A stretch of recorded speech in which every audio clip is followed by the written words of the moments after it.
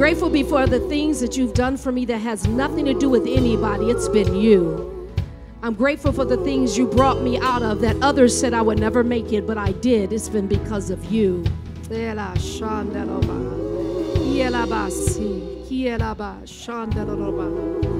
I'm grateful for circumstances that Satan had me trapped up, wrapped up. I thought it was over, but you brought me out. I am grateful.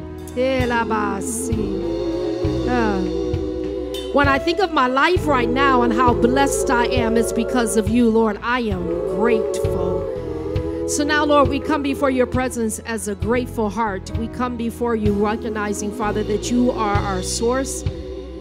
You're the source of our life. You're the source of our strength. We praise you, Father, because your word has remained true, that you continue to supply every one of our needs. We honor you, Father, because your word has stayed true, that you never leave us, that you would never forsake us, and that you would be with us always. We're so grateful. When we've done some things you could have turned, but you didn't.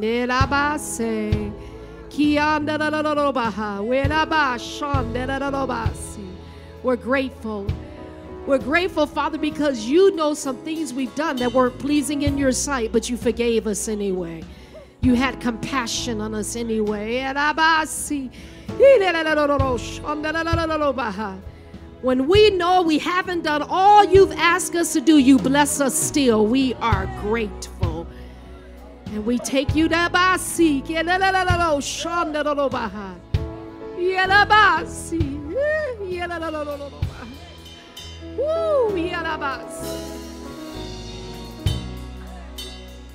So we do not take you for granted, but we humble ourselves as we come before your presence.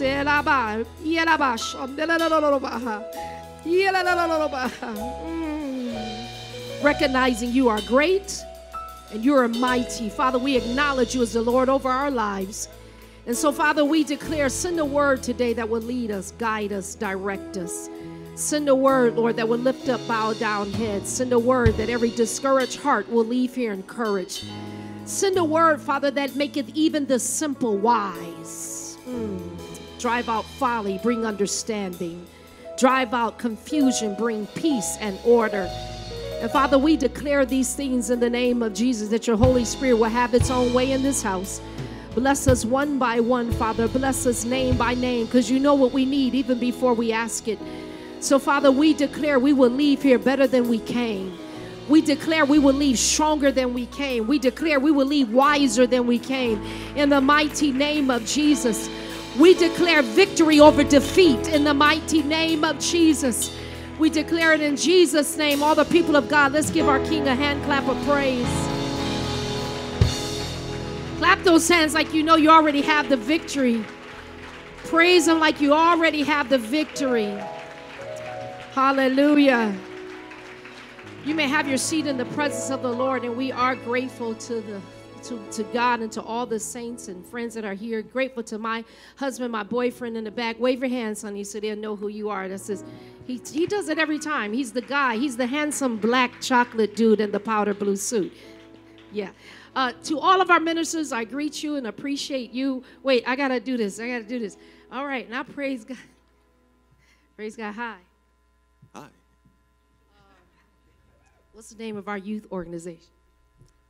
SOG. No, say the full name. Space of Grace. Do you recognize that voice? Stand up. This is Daniel, everyone. He's the man that does all of our sound from Detroit, that does our, yeah, he's got a degree in that voice. Thank you, Daniel. So glad that you're here. And to Louisiana again. Stand up, Louisiana. We got Louisiana in the house. We got a whole row. Woo! So good to see you all. Thank you. Thank you for being with us today. And Indiana, who's just kind of like blending in already. They're beautiful daughters. They're mom and dad. Some of you might remember a few weeks ago when Minister Dexter was here, he had some guests. That was their mom and dad. And so they're here again with us. And I'm especially thankful because I got my girlfriend. Like, okay, don't judge me, but there's a few people that can be like instantly a girlfriend. Like, seriously, let me be human. There's few people that can just instantly be like, this is my girl, this is my girlfriend. Stand up, Jamelia. She know what I'm talking about. This is my girlfriend right here. Stand up, boo. This is my girlfriend, Jamelia, right here. Can y'all give it up for me? This is my girlfriend, for real. This is my girl. I know. This is my girl. She's like a me, but it's in the social and civil. And when I see her do something, I'm like, oh my God, he saved me. If he didn't, he gave me this. He's given her a platform that she is the young lady that is taking this ball and running with it. And I do pray that this is not a political thing, but it is something that we have to be aware of. And we know all that's been happening in the injustice within the law enforcement and things like that. I genuinely, sincerely applaud her because she's somebody that is underestimated. And what I mean by that is she's extremely, extremely passionate and real. And I love realness. What you see is what you get. She's loyal. She's real. She's going to speak her mind. I've been there to witness it. And then she can turn around and talk to the White House as if she works there. A very talented young lady, but she's taking the ball and running with the AB 392 bill to bring justice in the police force. So again, she is a force to be reckoned with. Can y'all give it up for her? That's who's doing that in our city and in our state and in our nation. She is a force to be reckoned with. So as these bills and different things come up, you know now who's behind it, and we want to support. Change can't happen till people get in there and make change happen. Change can't happen until we get in the game and let change happen. So, and to all of our visitors, we greet you with the love of Jesus Christ. I'm going to attempt to minister something today that's been wearying. It's been wearying. Is that the right word? Bothering me. It's been bothering me for a very long time, and I'm going to give it about 2 months. And I have wrestled and I have prayed on it. I have sought the Lord on what do you want me to do with it. But then last night and early this morning, he said, no, we're going to have to go here. So it's one of those things that to our visitors, I do, to everybody that's here, if it's something that is relevant to you, then I praise God and I hope that it can bless your life. If it's something that maybe is not relevant to you, but is relevant to somebody you know, I pray that you can get wisdom to how to guide and help them. And then for some that says it has nothing to do with me now, but it will have something to do with me in the future, I pray that it can bless you. It is... it's one of those that, you know, as your mama used to say when you were young, and I don't want to start off like this, but I do because I just want us to be okay with it. When your mama was saying, you know, your daddy would tell you, now this is going to hurt me more than it's going to hurt you. Did your parents ever say that? I don't want to beat you, but it's going to hurt me. You lying, Mom. No one's beating you, but the point is they love you so much that they don't want to do things that will harm you, but that harm is not to hurt you. The harm is to help you. Yeah, good parents did what they did not to hurt you. It was to help you. So we want to talk about a spirit of judgment, and I want us to understand 2 forms of judgment, because judgment has 2 understandings and 2 definitions. This has been on me for months. And at this point, I truly am trying to minister prophetically and as an exhortation to the house so that we can prevent a matter. But I've walked with God long enough to know that if he puts something heavy, it's a foreknowledge of things to come. And he gives us wisdom how to prevent it if we obey. If we don't, some things are just is what it is. Some things, saints, because of God's providence and his judgment, you can't even rebuke it away. You can't. It just is what it is, and it's going to run God's course because God is God, and he remains in control. So I want to talk about judgment. So there's one judgment, and that's the ability to judge, the ability to make a decision or form an opinion, not subjectively, but objectively. Because real judgment reads all sides. It looks at all sides. It gathers all information before you're too hasty to say a thing. So good, sound judgment, it sees things and it forms an opinion objectively and authoritatively. The authority comes because I've researched things. It's not because it's out of your head. It's not because it's what you think. It's because you've researched things, you've looked at data, you've collected things, and this is the judgment, the opinion that is coming out of a situation. It is objectively, it's authoritatively, and it's wisely, especially in matters affecting action or good sense or discretion. It's judgment, and a lot of the things that's happening in our earth and spirits that are being released in our earth, what's happening is it's as if judgment can be debated, meaning decisions. It's as if decisions can be debated, or that's just your opinion. And opinion and judgment are two different things. Because opinion is what I think. It is what I feel. It is my limited base of knowledge. But judgment is collected knowledge. Judgment is wisdom. Judgment is, it is so. Judgment is, I've seen this before and this is how it ends. That's judgment. It is not opinion. And I think for sure within this generation where, and I won't even give it like it's all millennial or whatever, just the era that we're living in, everybody's got an opinion. And we voice it freely on social media, and we voice it freely everywhere we want. And all of these opinions, sometimes people take as a fact. It's not a fact, it's an opinion. And can you base or give me credibility on your opinion? No, you really can't. But judgment comes from wisdom. Hallelujah. Sound judgment, discretion, how to handle a matter means my emotions are out of the situation. And I am now looking at this objectively, wisely. How does it affect hundreds of thousands and not just you? How does it impact millions and not just you? How have we seen situations handled? You only know yours. But this has happened a gazillion times before. And this has been the consequences, or this is how this worked out. It's judgment. Now, that's one part of judgment. But then there's another judgment. And there's another judgment which is a misfortune regarded as inflicted by divine sentence. As for sin, there is another judgment, and that judgment belongs to God. And this is why I need a whole lot of prayer today, because I want to try to deliver this, and even to our guests that might be here that you might not be a believer or know the Lord Jesus Christ as your personal Savior. You're here because somebody invited you. I do pray that something can still be delivered in a simple form enough to at least give an understanding that God is a God of judgment. And I know that this is a day that we need a lot of grace, because a lot is going on. And when I tell you I'm the first grace cheerleader, we need a lot of grace because so much is going on. But there's also a judgment that church, this is the part I'm trying so hard to make people understand.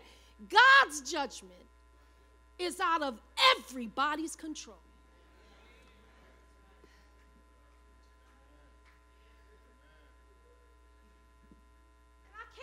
Lie. You'll feel like it's not fair. It's like, I know, but can't nobody do nothing about God's judgment. So what happens is there's two judgments that I'm going to speak for me as a pastor. There's two judgments that I am constantly striving to do in a parallel manner. I'm not even talking about, I don't minister. You don't hear me bring it up a lot about this judgment that I know it is. I know it is because Scripture tells me. There's stories that have proven it. So I constantly try to bring enough truth to say, so just grab this judgment. Learn how to make the right decision. Become wise. Get authority on what's right and what's wrong. If you operate in this, then we never have to be here. We won't have to be here. Because I've learned God's wisdom. I've learned discretion. I've learned how to make the right choices. And it's not about what I feel. Lord, I love you. It's about what's right by God. Because God gives the best wisdom. So, here we go. So I got to give this story. And maybe I'll speed it up. But it's a rough story. And I want to give the story about consequences of what happened due to a lack of judgment. And really, church, all of this is still about legacy. So here we go in the story. So there was a man named Eli who was a priest in the house of God. And now the sons of Eli were sons of Belial. Now I thought Belial was like talking about Balaam, like an idol god, but it wasn't. That was their slang, for lack of a better way of putting it, to say they were worthless. Belial, y'all could use different words that you could come to your mind, but that was their word back in their day. Belial meant worthless. So the priest Eli, who was over the house of God, had two sons in the church. And the Bible said that his sons were worthless. They did not fear God. The Bible says, now Eli was very old and heard all that his sons did unto all Israel, and how they lay with the women that assembled at the door of the tabernacle of the congregation. And he said unto them, why are you doing this? For I hear of your evil dealings by all the people. Eli's sons, because of their position, because of what they were in the church, they sleeping with the girls in the church. Now, I don't know why we act like stuff is new.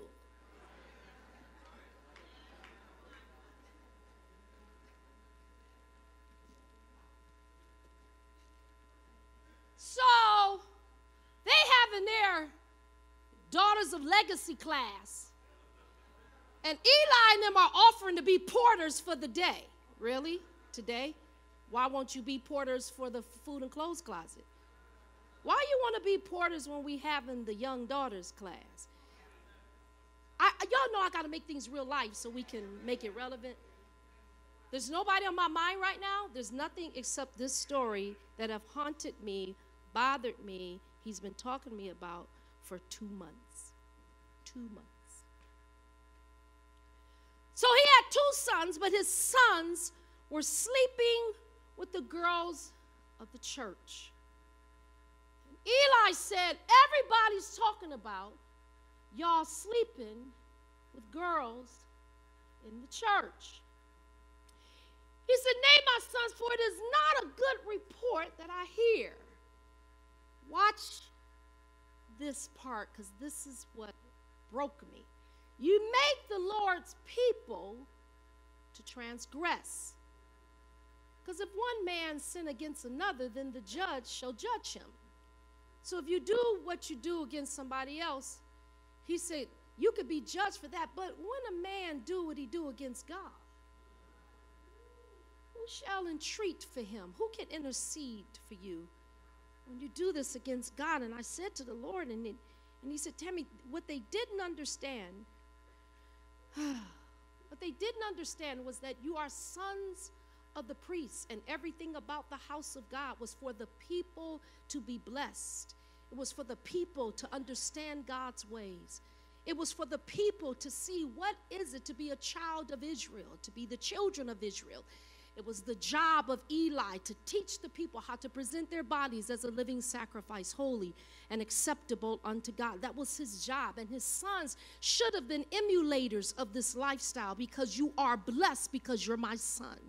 You're blessed because you are in the house of Eli. Let me talk to these church kids for a minute. You're blessed because you don't have some experiences that some kids have. And so you're coming from healthy homes, or at least homes that have a slight godliness. Are y'all working with me? Some struggles that other kids have, you don't even know about it, because I blessed you to be in this house. And the Holy Spirit said, I bless them to be an example to those that don't know God yet. They are teaching them ways of evil.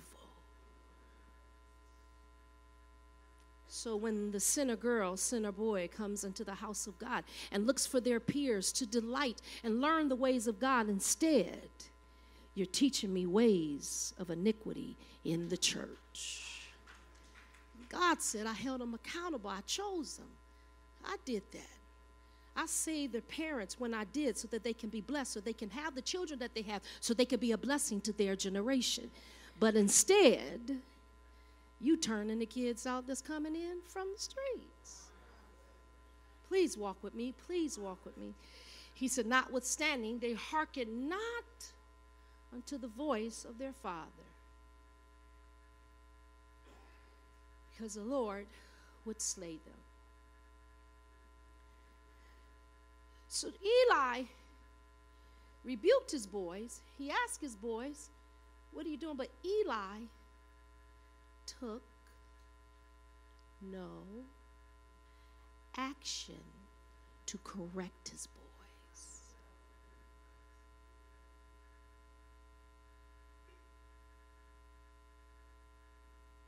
He rebuked his boys. But he took no action to correct his boys. I'm speaking to the house. Again, 2 months. 2 months. 2 months. I don't know what people do in their home. It's not my business. But as a believer, as a saint, we are accountable for what we allow in our home. We are accountable. I know it's going to get real intense. Because the blessing God gave was from him. So Eli took no action. So the next thing that happened was then there came a man of God unto Eli and said unto Eli, let me tell you what God said. Thus saith the Lord, did I plainly appear unto the house of thy father? Eli, let me do a rewind about your blessing. I plainly appeared unto the house of thy father when they were in Egypt in Pharaoh's house, right? Next verse. And did I choose him out of all the tribes of Israel to be my priest, to offer upon mine altar, to burn incense, to wear an ephod before me? And did I give unto the house of thy father all the offerings made by the fire of the children of Israel? Keep going. Wherefore, why are you kicking at my sacrifice and at my offering, which I have commanded in my habitation? And why are you honoring your sons above? Yourselves fat with the chiefest of all the offices of Israel and my people. So Eli, help me understand. I'm the one that blessed you. I'm the one that brought you out. I'm the one that gave you what you did, what you have. I'm the one that took you from the land of Israel and I brought you into this great promised land. I did this blessing for you. So help me understand when you start listening to your kids and why you favor letting your kids walk in iniquity more than honoring what I have done for your life. It gets real tight when it comes to our kids. Oh, I know I ain't gonna get a lot of amens, but it's okay. I wore tennis shoes on purpose. Maybe I'd have to run out. Just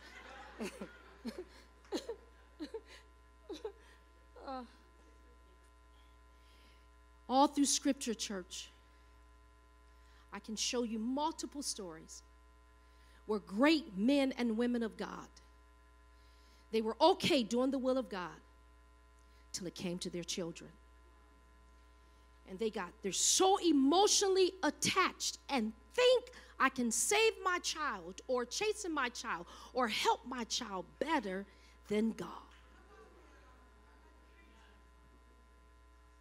As if I can cover my child's wrong like God can't see it, like God don't know it. And I can show you all through Scripture that there was judgment. Lord, please help me today. There were consequences when you stood in the way of God's judgment for the actions of your child.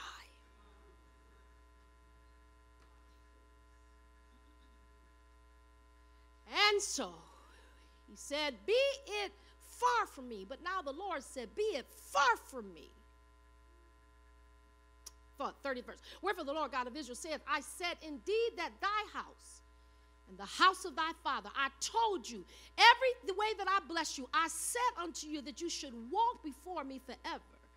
But now the Lord said, be it far from me, for them that honor me, I will honor.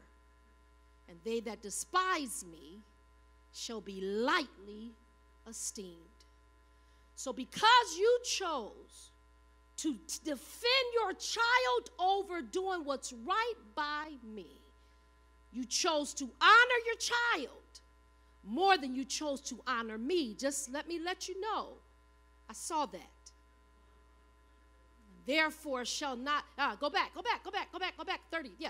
And therefore, that for them that honor me, I will honor them, and they that despise me shall be lightly esteemed. Church, let me tell you something about, I guess this is what we do. Please pray for me. Can y'all please pray for me? Please pray for me. Please pray for me. Y'all say I'm praying for you? So I think what happens is, and I'm going to talk about myself, I think what happens is because we have been into some situations ourselves, parents, we have come through some things ourselves, parents, it's true, yes? That I think sometimes when we see some actions or things that our kids have done that are doing that we know we've done as well, we tend to be a little bit compassionate because we say, well, I don't mean no harm, I did it too. If I could just get a few amens to try. Yeah, the difference is you may not have been raised in the things of holiness. The difference is you may not have known any better, but when our kids know better and they still, you have to make them accountable. That's the difference. And so, or it could be just the opposite. Whoa, this is going to be a good one. Or it could be just the opposite. It could be you was raised in the church and they were so strict on you and they never let you do anything that you just let your child do anything, and you'll turn around and say, well, I just don't want my child to be a hater of God. Well, let's deal with that for a minute. You ain't no hater of God and they were strict on you. So why would your child be a hater of God when you're where you are because of how they taught you?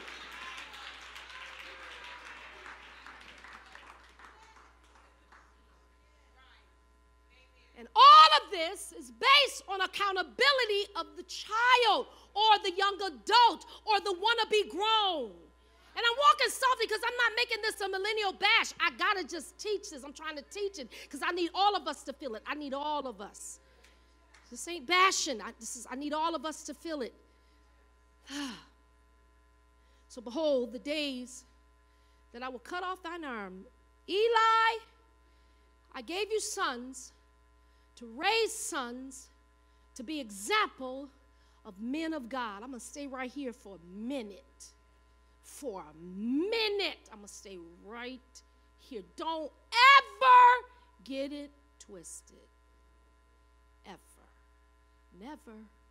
We can do the, millennial service. We could do all these hip names. Ooh, we going to Catalina, Space of Grace.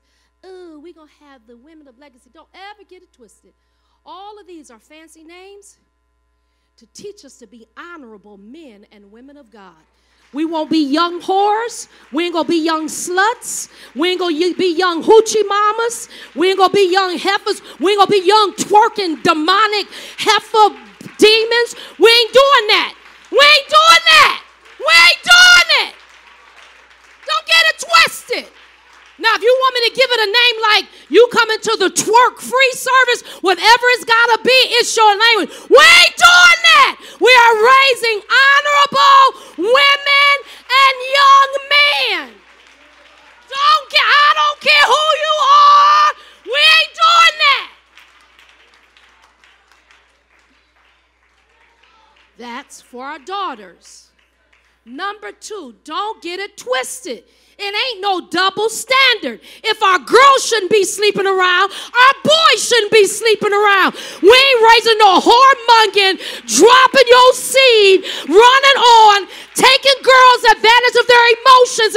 We ain't raising those kind of boys either. I wish I could get an amen up in this house. I wish I could get a standing ovation. Just like our girls got to be honorable, our men have to be honorable. Our boys have to be honorable. You will learn how to respect young women.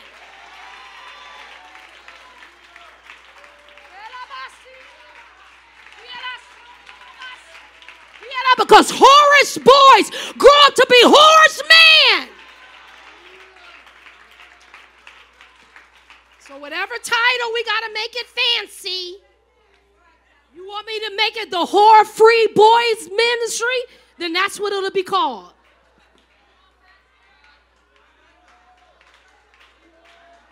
God have marked your life to be holy, high, righteous men. Show this world what a real man look like, an honorable young man, a saved young man, a prosperous young man. I ain't got but one little boy raising his arms. Oh yeah, devil, we got your number. I've been wrestling with your demon for 2 months. In the name of Jesus, we will raise up honorable young men, honorable young daughters in the name of Jesus. They will come out of this house and they will be examples to their peers in the name of Jesus. They will not be confused in their identity. Oh God, I love you so much. They will not be confused about their purpose. They will rule and take they will rule and take dominion as God have purposed their life. I need some praise.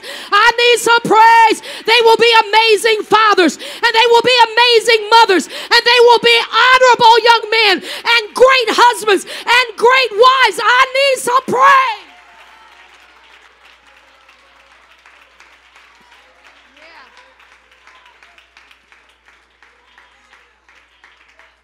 I am 100% clear of the assignment. 100%. I'm not confused at all.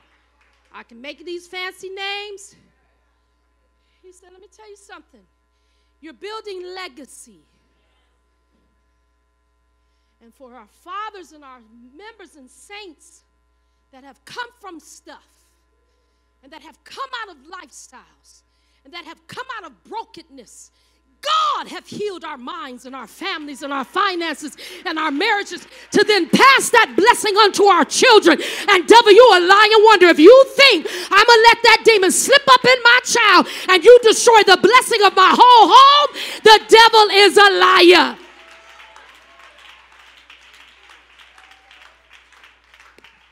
He said, the days will come, Eli, because you did not use judgment.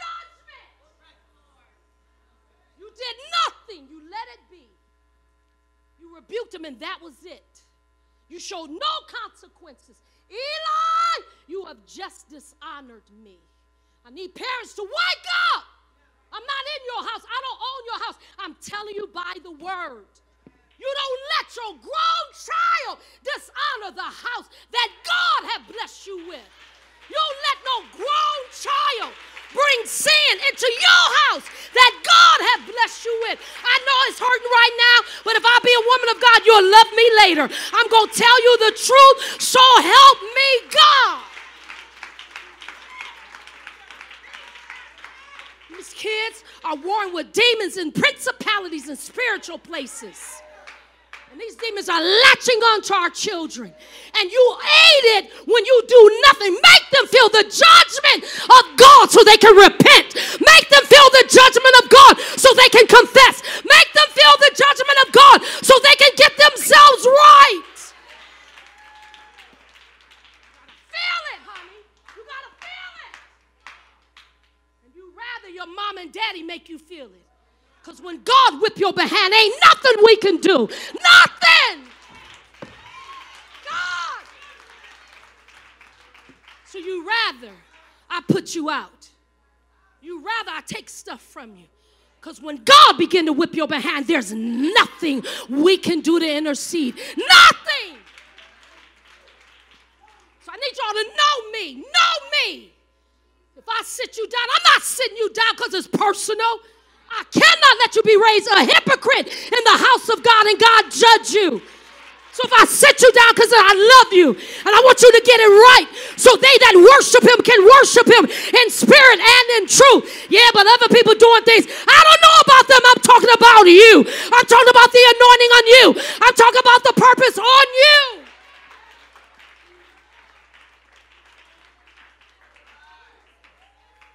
I know what I'm doing.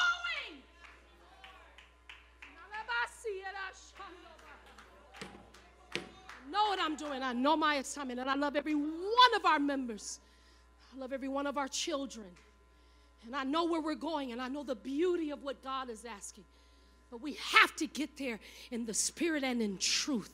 We have to get there in a sincere and honest heart before the Lord. We've got to get there telling the Lord, I'm doing everything I can to do things right and honorable unto you. Now you have to bless my mistakes and outside of that. But you have to know I'm trying to do everything right. But what I will not do is ignore a demon. I will not ignore that this ain't happening. I will not act like it's not my child. I will not act like I don't own that. I will own it. I will pick up my cross. I'll take it. Now come on and help me. Come on and bless me. You already know, you already see. My life is in your hands. I need some praise up in this house. Eli, behold, the days are going to come that I'm going to cut off from thine arm. I'm cutting your legacy, Eli. There is no legacy in the arm of your father's house. And there shall not be an old man in your house. Eli, this is the judgment. It's going to come to your house because you did nothing. I bless you to be a blessing, Eli. I bless your house for you to be a blessing to other people. And you dishonored me. So Eli, legacy will not be in your house. Your house will always be known as the house of Eli, whose sons slept with the women. We are preaching this today, thousands of years later, because it was his legacy. And the Bible said, and this shall be a sign unto thee, Eli, that shall come upon thy two sons of Hophni and Phinehas in one day. They shall die, both of them, and I will raise me up a faithful priest. Yeah. That's going to do according to that which is in my heart and in my mind. And I will build him a sure house, and he will walk before my anointed forever. Let me tell you something else I've concluded. Back in the day, and I get it, I totally understand it, and we still say it today, you know. Oh my God, be careful. You don't want to bring a reproach on the church. Oh my God, be careful. Yeah, I've concluded, you can't bring no reproach on the church. Let me tell you something. Oh, this is going to be good. All over the world. All over the world. I walk softly saying this. I walk gingerly. Father, judge my words in the name of Jesus. I get it. We're the pastor of tip. But, honey, I don't wear tip like I got perfect people or like if something happened. Oh, my God, did you hear about tip? I don't know. What did you hear? Tell me. What? They did what? Because God is the church. So I don't wear the pressure of the reproach coming on the church. You know why? God is the church. Hold that thought. You brought reproach on you. Yeah. I'm good. Yeah. I'm good. Guess what? People come. Ain't that what he's saying? People go. I'll find somebody to represent me. I gave you a chance. That reproach is on you. Honey, how many preachers, no good folk, have done stuff in the church, and the church is still moving? I need y'all to get a little praise. You know how many crooked pastors, prophets, honey, you ain't got nothing to do with God. God remains good, and his mercy endureth forever. You ain't bring no reproach on the church. You brought a reproach on you. I'm crystal clear. Listen, Satan, I'm saying this by the grace of God. Listen, Satan, I feel in my heart so much work to do for Jesus. You ain't trapping me up in the name of Jesus with all these little cliches from the world and cliche. That's a shame about the church. It's a shame about you too, ain't it? You doing something too. Everybody doing something. We all need Jesus. Now let's keep it moving. I need some. Ain't no perfect church. Ain't no perfect child.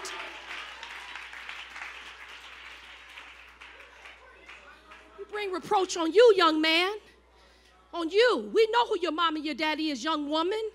You bring a reproach on you. You the one that told everybody you were saved, young girl, young man. You the one that we see on Facebook at the church on Sunday and at the club on Saturday, young man, young woman. You bring a reproach on you. You the one twerking, cussing, drinking, smoking. You doing your thing. We saved. We praising God. You bring a reproach and judgment on you. Don't get this twisted. Don't get it twisted. We're trying to help you.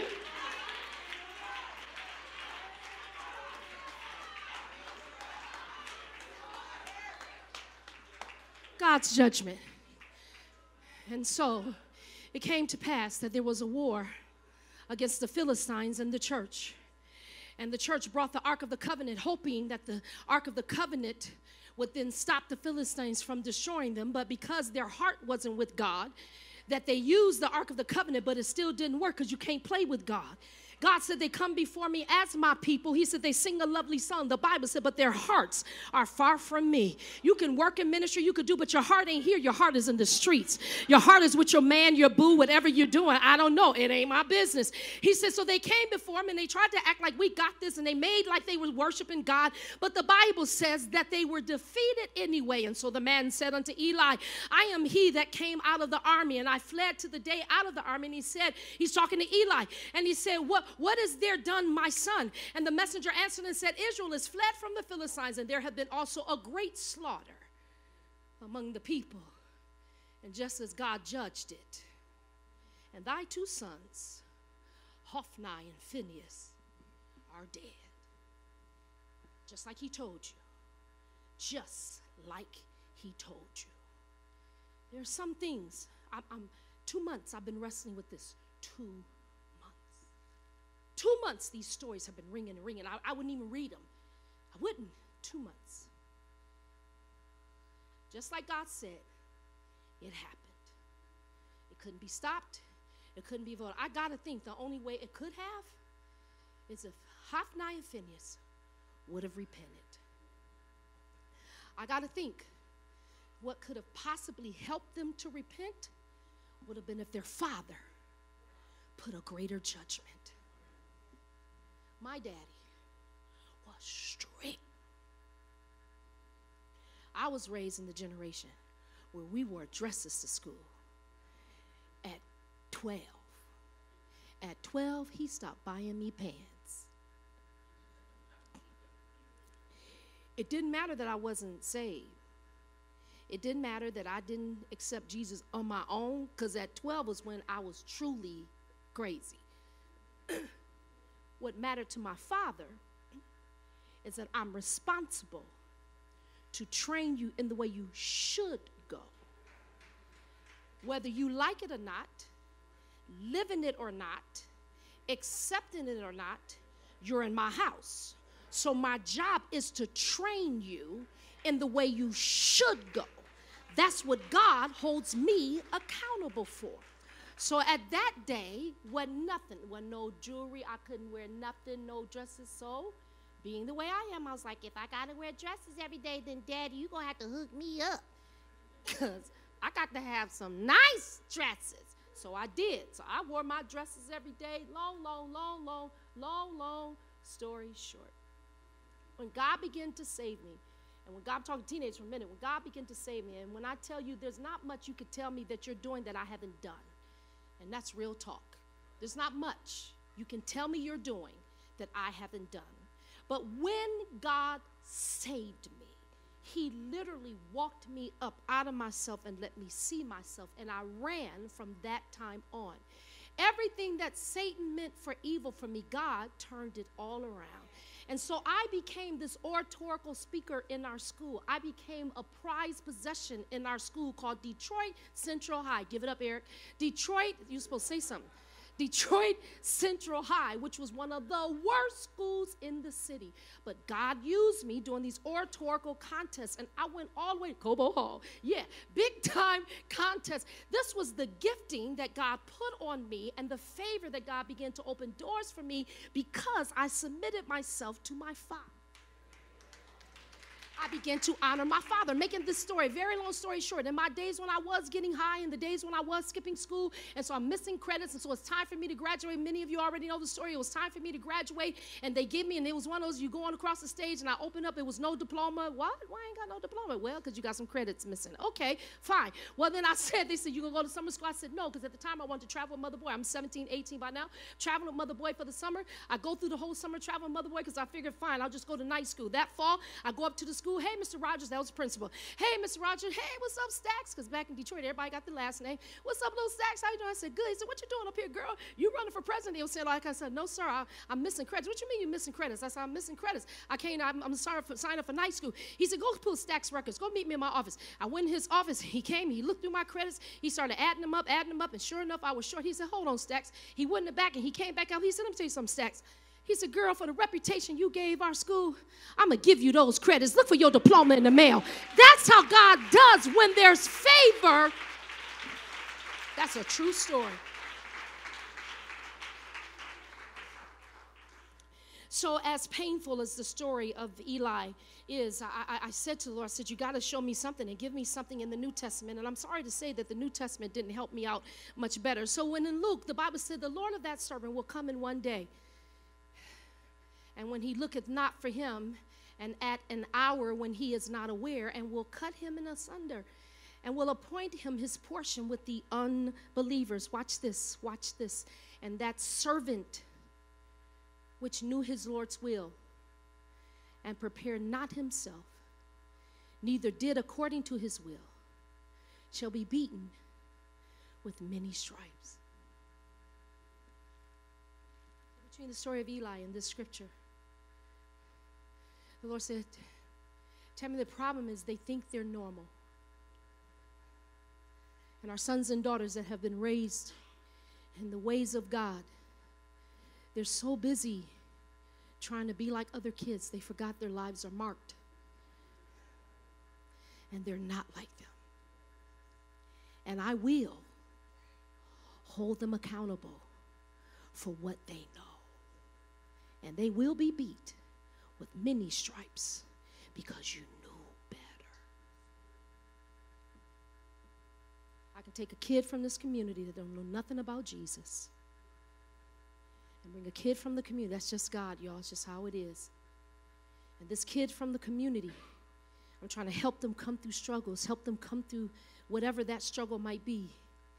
There's a level of grace and compassion that will be given to that child according to Scripture, because this child never knew the ways of God. He said, but then you'll have another child right next to that child going through the exact same struggle. He said, but you, it's going to be a little different because you volunteered to walk in that mess because you knew better. He said, so you going to be beat with many stripes. Wait, don't nobody get away. Next verse. He said, but you're going to be beaten with many stripes. But he that kneweth not and did commit things worthy of stripes shall be beaten with a few stripes. For unto whomsoever much is given, of him shall be much required.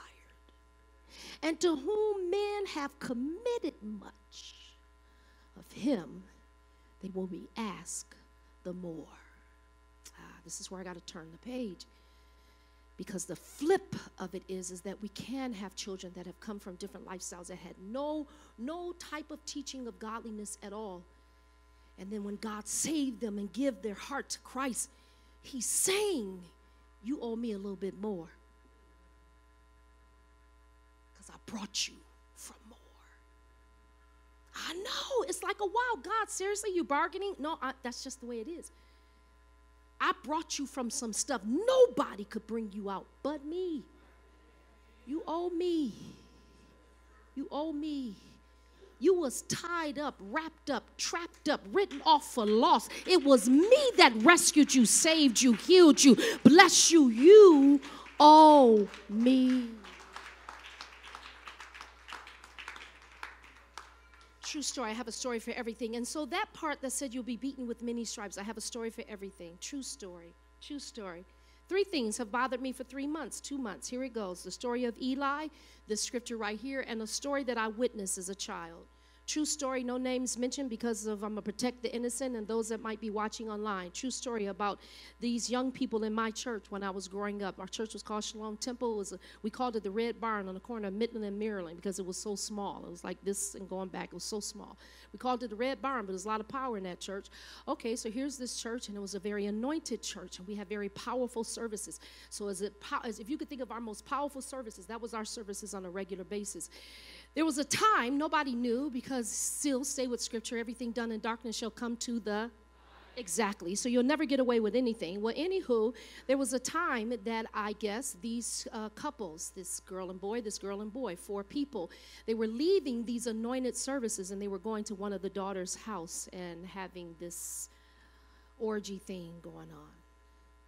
One of the young ladies served in ministry, served very closely in ministry. This young lady had a beautiful gift. She had a beautiful prophetic gift and anointing. And this is why people don't judge when you say, I understand how people can do so much and they still be used by God. Well, the gift belongs to God, but trust me, he will judge for how you handled his gift. Trust me. Story goes on that one day, true story, one day we were in a service, a normal service, and the Holy Spirit picked up one of our prophetic gifts. And this is why I want the gifts of God to work in this house. Picked up one of the prophetic gifts. She began to wail and cry, and she came down the middle aisle, and then she went and got each 4 of those young people, brought them to the middle of the church, and screamed, "Repent, repent, repent." True story. The 4 of them cried. They were broken. One of the couples, the girl who worked so closely in ministry, she and the young man ended up marrying just for the sake of reproach. That's why I said I'd rather you repent and let's see if y'all belong together first. But out of shame, they got married. I've never seen this scripture, beaten by many stripes, till the Lord brought this around. They married. They had children. Things happened in their marriage. Abuse happened. Other things, I don't even know all the inside. I just know they lost their children. Their children were given to other saints to help raise. The female, she got strung out really badly. She got into different situations that just weren't healthy. And I'm saying this cautiously because I love them and their family. She got caught up in different things. Her life never came whole. Divorced. Her life never got whole again. She was beat. That was the beating. It was the consequences that you did what you did, knowing what you know, never made it right. Her life never got happy again. Needless to say, by the grace of God and all of his goodness, she did pass away in the faith. She did. By the time she passed away, she was saved. She had given her heart back to Christ. But the Lord brought that story to me, and he said, "Tammy," he said, "that was an example of being beat. I know her. I know her life. I know her struggle. I know her trying so hard. But the consequences, church, this is a severe story, but it's still a true story. It's one that I watched and that I know. So I'm saying to the young people of this house, I need you to walk with me in wisdom. I'm not trying to make you anything except the wise children that he's making you accountable to be. And all these other influences, I'm telling you, sin don't win. You will never, if I be a woman of God, you will never fit. And if you continue to choose the route you're choosing, I'm not predicting that you won't be saved. I'm not predicting God's not going to forgive you. But if I stay with Scripture, it's going to come with a consequence. It's going to come with consequences. These are messages people don't preach no more, which makes everybody just feel like we can do what we want to do. Then when stuff happens, nobody understands why. There are consequences. God is a God of judgment. And I'm not going to make you think you can have a happy life if you don't choose his life. You got to choose his life to have a happy life. You got to choose. So the lack of judgment will bring God's judgment. The lack of judgment, of knowing the right thing to do. I think Scripture tells me that my people are destroyed because they know too much. So if I don't search out a matter to get all the understanding of a matter, if I don't search it out and pray it out to get an understanding, how should I choose? Then I'm going to be in the wind and do what everybody else is doing. And so I have to be prepared that the consequences on me will be greater than they will be on others. There's another story. Here we go. Give me a little worship. Then there was a man named Samuel. So Samuel is the kid that Hannah prayed for when she was barren.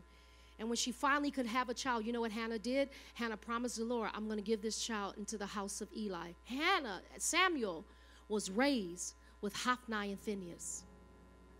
They were raised in the same house. But Samuel, God's hand was upon.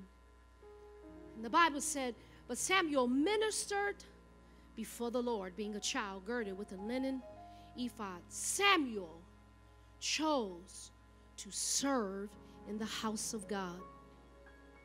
Why we ask you to serve in the house of God, yeah, we do need the help, but that's not why. It's a form of trying to teach you, help you how to give God something back. It's putting time in with God so you can call him in your day of trouble. It's putting time in, it's sowing in the house of God so when you come 35, 40, you got something to reach back on and reap from. I need some adults. I need some adults. I need some adults. Do you know how many adults wish they had a church they could have worked in when they were young? Do you know how many adults wish somebody told them the truth? I'm telling them right now.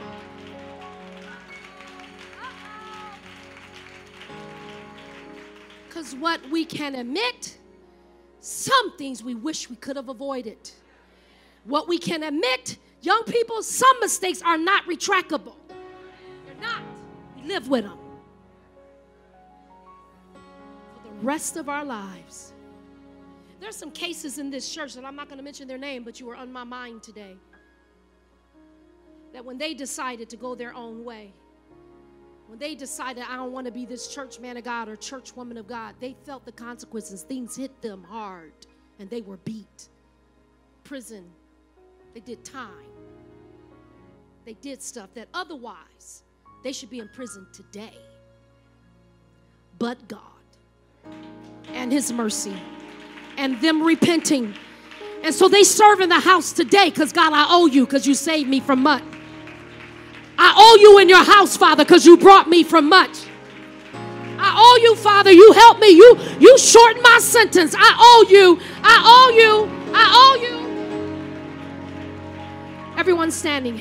And the Bible says, and the child Samuel grew on and was in favor, both with the Lord and with men. This altar call today is for families. It's for parents that need to say, help me, Lord. I got to do better. It's for young people that need to say, I don't want to be beat. I'm sorry. And let me tell you, young people, you know how you get to God? You tell him the truth. You tell him the truth about the struggle. You tell him the truth about what you like that you won't let go. Somebody said to me the day we were talking about something and we were just casually talking. And they said, yeah, I just don't know why I couldn't do it, and I didn't do it, and I keep doing it. And I said, because you don't love God enough. You love the thing more than you love God. When you can admit, I love this thing. It makes me feel accepted. I love this thing. It makes me feel good, and I need help. Because, Father, you're the one I need, and you're the one I want. Parents, we got to make confessions before the Lord. And we got to tell the Lord, we're sorry that I've made, if I can say, my child an idol. I put them before you. I know what's right. So teach me how to help my child. Yeah. So this altar is open now. And it's for anybody and everybody. Young people, I want you to know, based on this message, I have to make turns in this house. And it's because I love you. It's because I love you. To some of our parents, and maybe your kid's not a teenager now, and maybe they're not a young adult now, but please grab it. You can grab this message now. I need some young people that are coming. We're making it right before God. We're making it right. I need parents that are coming. We're making it right before God. We're making it right before God. We're making it right before God. We're making it right. I need praises. They're still coming. You're talking to God. You're talking to God. You're talking to God. Oh, this is beautiful. Men of God, I praise you. Praise Him for the men of God, for the young people. I need a real praise in this house. I need a real praise in this house. I need a real praise in this house. I praise Him for the parents that are coming. I praise Him for the young men that are coming. This is beautiful. Bigger praise, bigger praise. If you're not up here, then you must be okay. So I need you to praise Him for them. I need you to keep a prayer for them. We praise you, Father. We praise you. We're trying to get it right. We're getting it right. We're getting it right. We're getting it right. We're getting it right. Young daughters, you're coming.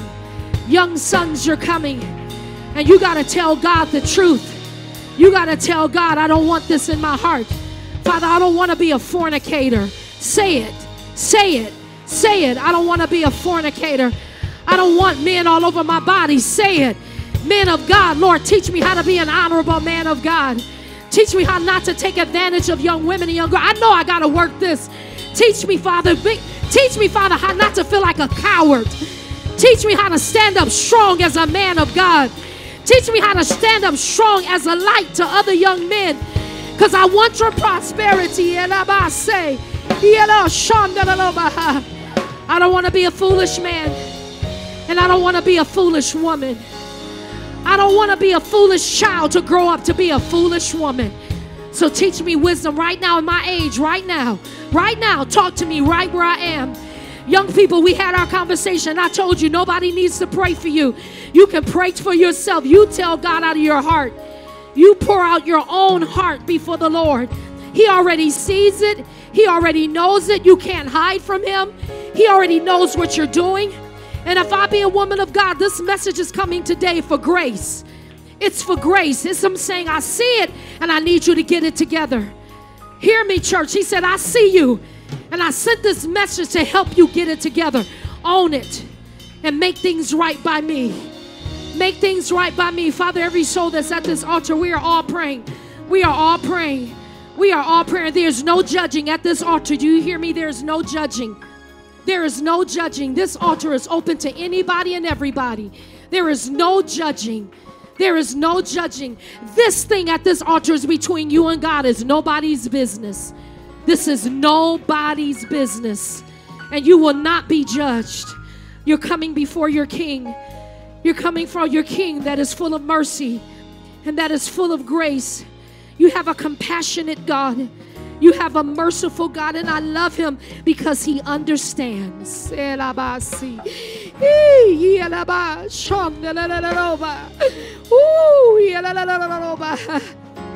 got a God who understands. He understands the struggle. He understands the influence. I feel Him. He understands the pressure.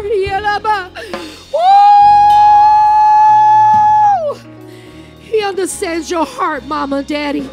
He understands your heart. He understands your motive. He knows you love your child. He knows it. He knows it. He understands. He understands.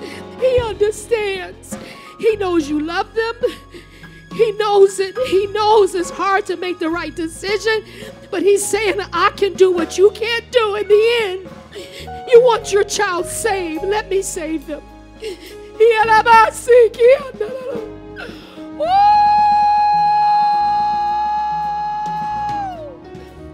He's saying, let me save them.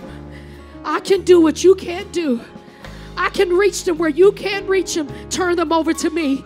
I need some intercessors to come. I need some prayer warriors to come. Come help me pray. Come help me pray. I need preachers to come help me come. Stand with them. Stand with them. Stand with them. Come through this together. Come through this together. You're not alone. I'm going to carry you through this. What is the end game you want, mama? What is the end game you want, daddy? You want your child saved. Then turn them over to me. Give them to me.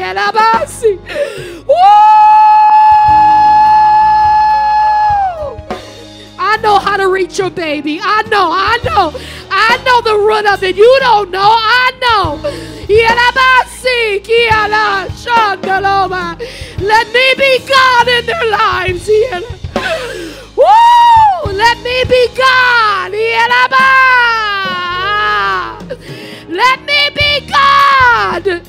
I'm raising them up for a testimony. Let me be God.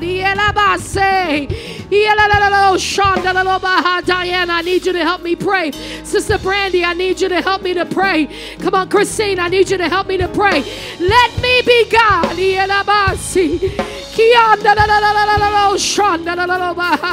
Let me be Lord over their lives.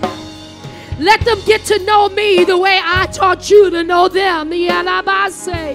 Let me be God. Let me be their God. Hi, I know. I know where they are. I know how deep it is. I know. I'm the only one that can do it. I'm the only one that can run it up. I'm the only one that can reach them. I know what to say. I know where they are. I know what they need. I know what they need to hear. Trust that I am your God. Trust that I am your God. Trust that I am your God. And the thoughts I think towards you are only good. They are not evil, to give you an expected end. What do you expect me to do? Whatever you expect me to do, I'll meet you there. I'll meet you there. I'll meet you there. I'll meet you there. I'll get in the struggle. I'll untwine the struggle. I'll untwine the struggle. I'll untwine the struggle. I know what you don't know. I know what you don't know. I know what you don't know. I can do what you can't do. And I say,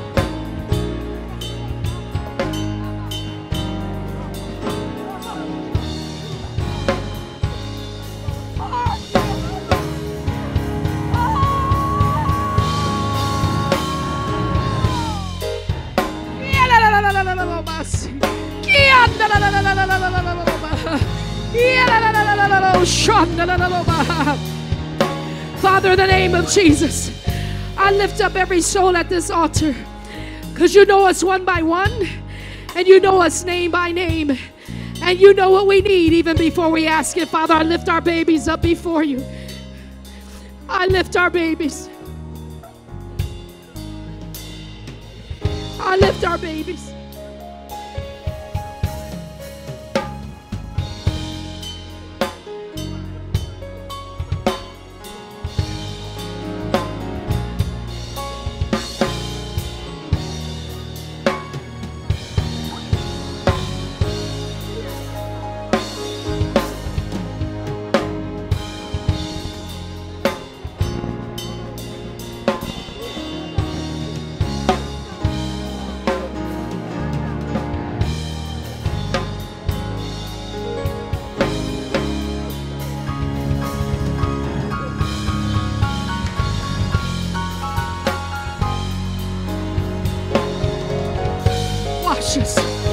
Purge us, purify us, cleanse us, wash us, purge us, purify us, cleanse us, create in me a clean heart.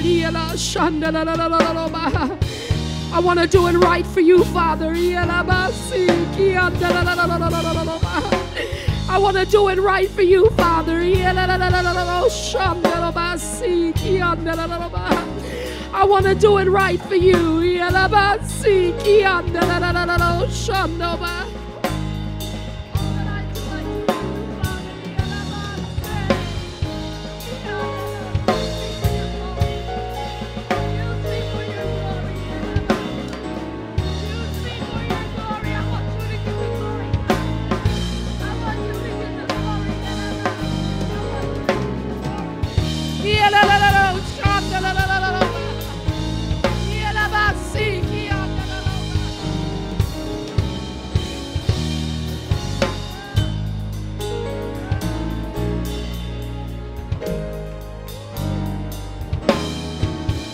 I want you to get all the glory.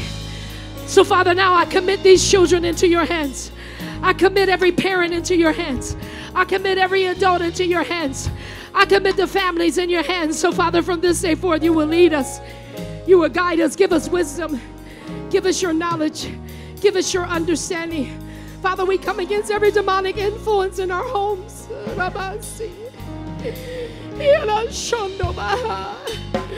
We come against every demonic spirit of rebelliousness and stiff neck. We come against every addiction. We come against every tormentor that will come against our children and attack our homes in the name of Jesus. We come against every demonic spirit of violence and wrath that will come against us in the name of Jesus. We come against every spirit of strife in the name of Jesus. We declare that our homes will be blessed. We declare that our homes will have peace. We declare it in the mighty name of Jesus. I need y'all to clap those hands and declare victory. Declare victory. Declare victory. Declare victory. It's turning around. It's turning around. Come on, because it won't always be like this. The Lord will perfect that concerning me. Sooner or later, He's gonna work in my favor.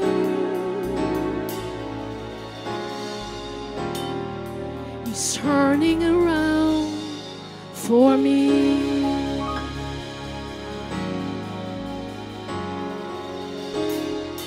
It won't always be like this. Grab it, grab it, grab it, grab it. The Lord will perfect that. Hey,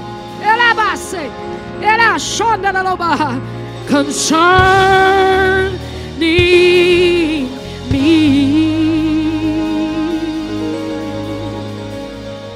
And sooner or later, hey, it's gonna work in my favor. Hey, He's turning it around for me.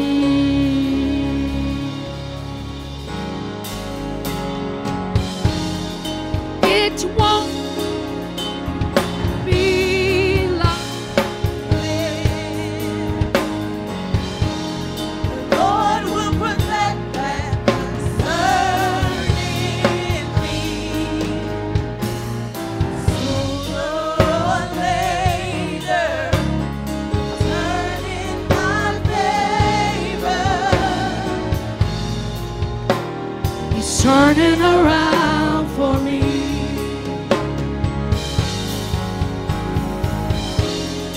It won't always Be like this. Get ready, church. Get ready. The Lord will perfect Lord will perfect everything concerning you. concerning me. Sooner or later, Sooner or later, it's gonna turn in my favor. my favor. Sooner or later, Or later, God's gonna turn it around. in my favor. Sooner or later, Or later, God's gonna turn it around. my Sooner or later, God's gonna turn it around. Sooner or later, God's gonna turn. It won't always be like this. God's gonna turn it around. Sooner or later, God's gonna turn it around. Sooner or later, God's gonna turn.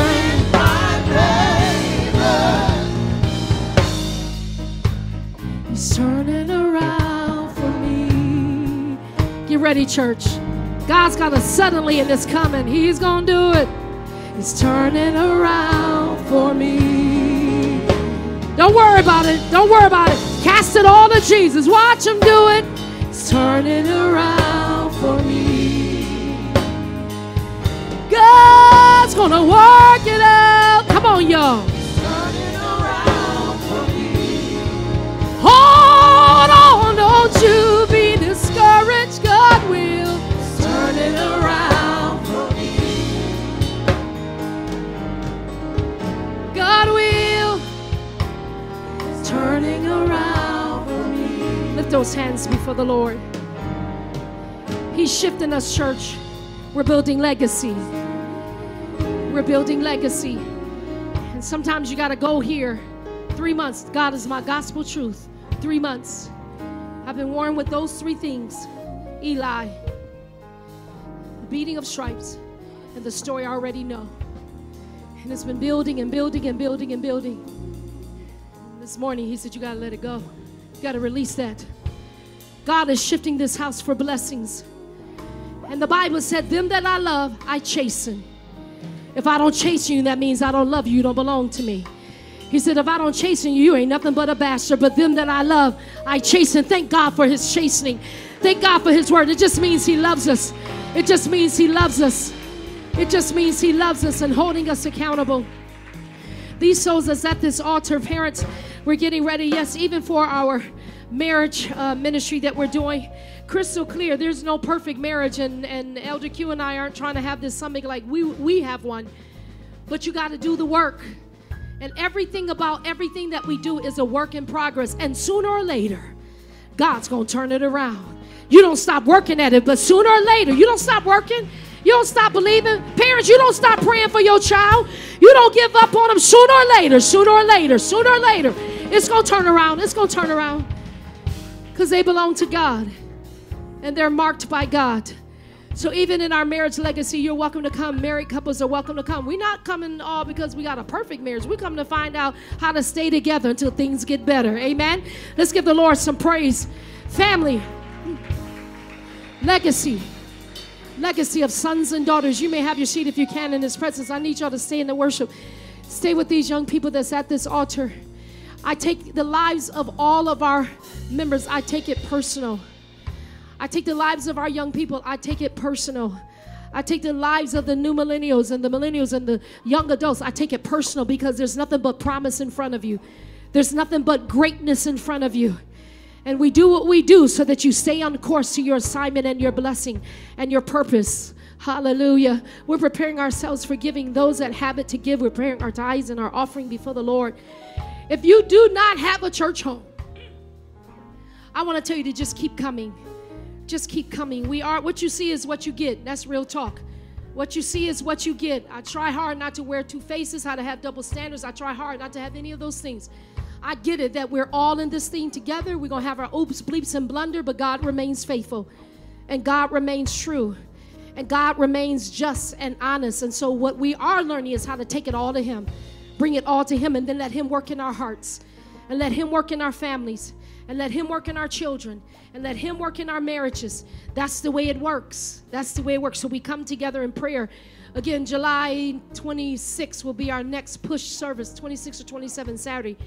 12 p.m., 27th. Our next push service, what are we doing? We're praying until something happens. Prayer is the nucleus. That is the engine, baby, to make things happen. It happens in prayer. Prayer is the nucleus of driving things, shifting things. You give angels strength to fight through your prayers, through your prayers, and let Satan know I didn't forget, I didn't give up, and I'm not out. God is going to turn it in my favor sooner or later, because I'm going to pray until something happens. Something is going to turn in my favor. If you need an envelope, please raise your hands. Even if you're sowing by text, by giving, we still need you to do an envelope. And there's a red section that you can mark so that we'll know it's already been done. But this is just for our accounting purposes, auditing purposes. It's for you. It's for us. So it keeps the church in good standing, knowing that this is not a made-up number. We really do have people you really did give, and you can give account. 'Cause sooner or later, watch him do it. Sooner or later, when you least expect it, watch God. Sooner or later, you'll be going about your day and God's gonna turn it around. Just sooner or later, hey, you wake up one morning and everything's gonna be all right. Sooner or later, weeping endure for a night, but God's got joy in the morning. Sooner or later, you're paying your tithes, you're paying your offering. We're sowing unto the house of God. Our summer camp starts tomorrow. Hallelujah, praise God. Starts tomorrow, right? Yes. Summer camp ages 8, kindergarten through 6th grade. Kindergarten through 6th grade, 9 to 12 is our summer camp. It starts tomorrow. So you want to bring your children. You want to tell the neighborhood, the community. We're already letting them know. But you can bring your children. It's going to be a great camp like it always is. I thank God for the saints that volunteer out of their summer, out of their time. We don't have novice people. We have professional, educated people that handle our camp. And it's going to be a great camp. We got our young people that are assisting. So tomorrow, tell somebody about our summer camp. Get your kids here from grades K through 6. We're still doing our tithes and our offering. Everything that we do is by giving. Everything that God have allowed us to accomplish in this house is because of the tithers. I appreciate the faithful tithers of this house. I appreciate the tithers that don't take their tithing on vacation, but they tithe into. Amen. It ain't at Lake Tahoe, and it's not at Yosemite Park and at Six Flags, but it's still here. Wow, how about that? And then God creates discounts and blessings.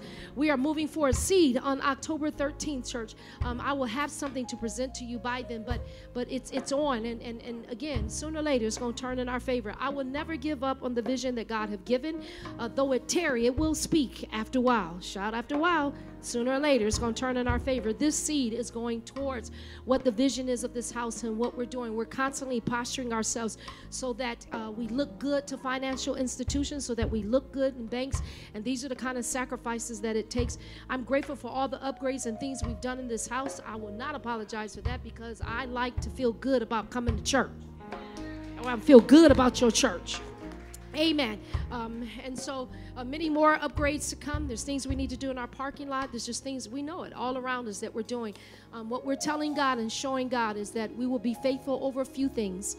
We're letting God know we honor him for this house. We honor him for blessing us with this house. And we will not treat this house any kind of way, but we will treat this house with dignity and respect and make it the best house that we can, to let God know we are appreciative, so that God can keep adding on. Amen. Your tithes, your offering is what allows us to do that. This one seed, it is the harvest seed that we're sowing in October. If you have it, it's a seed of $1,000. We're asking October 13th. If you have it, then he's talking to you. If you don't have it, he's not talking to you, but you can pray. You can pray. If you have no means of getting it, then that's okay. You do the best that you can. Those of us that's able to do it, we're asking for 100 people to do it. Those of us that's able to do it, we stand and we can do it because God have enabled us to do it. And those that can't, you come as close as you can and you pray. God blesses you for the desire to give. He blesses the cheerful giver. So October 13th, if you stand with us, we're believing God for some supernatural things, for him to open up some supernatural doors. Here's what I've lived by for 20 years almost in ministry. What doesn't happen by money happens by favor. But when we strive to do what's right, church, when you strive to be just and honest, God will allow you to find favor. And so what money can't do, favor can. All of our tithers are standing. All of our seed sowers are standing. We're standing with our seed. We're standing with our seed. We're preparing ourselves. You're welcome to give by credit card. You're welcome to give by check. We ask that your checks are please made out to Tip Ministries. We ask that your check please kindly be saved, sanctified, and filled in the bank. That's all we ask, please. We're standing with our seed. We're going to do this together. To all of our visitors, again, if you don't have a church home, I want you to just visit. Just keep visiting. See if you feel comfortable. Meet some people. Get around some people. Come to our food and clothes closet. It's amazing on Thursdays to see that line wrapped all the way around and see the people ready to get food. It just blesses me. All of our phenomenal volunteers who work our food and clothes closet, they are amazing. Give it up for that. I mean, seriously, we have an amazing team that works our food and clothes closet and bless. That's how we get our blessings, church. We are blessed because we understand we are blessed to be the blessing. We will always be a giving church. Always. And if anything, I want a few more trucks because we want to hit the north, south, east, and west. Y'all got to give a little praise. If anything, I want us to expand our giving, north, south, east, and west. This is who we are. This is what we do. You're lifting your seed before the Lord. Father, we are so grateful. We're so honored that you have blessed us to give, Father. You are a God that supplies every one of our needs. Father, we stand here not grudgingly but cheerfully. We're happy that you've blessed us to be able to give. Father, you know every household. You know the need on every household. So, Father, I ask that you would bless according to thy word. Father, may you give back unto us 30, 60, and 100-fold. Lord, allow wealthy men to give unto our bosoms that we may have it to give again. We declare, Father, that there will be no lack in our home. There will be no lack in this ministry. We declare that the kingdom agenda will be fulfilled. In Jesus' name, everybody say amen. Amen. Come on, sweethearts, from all over the building.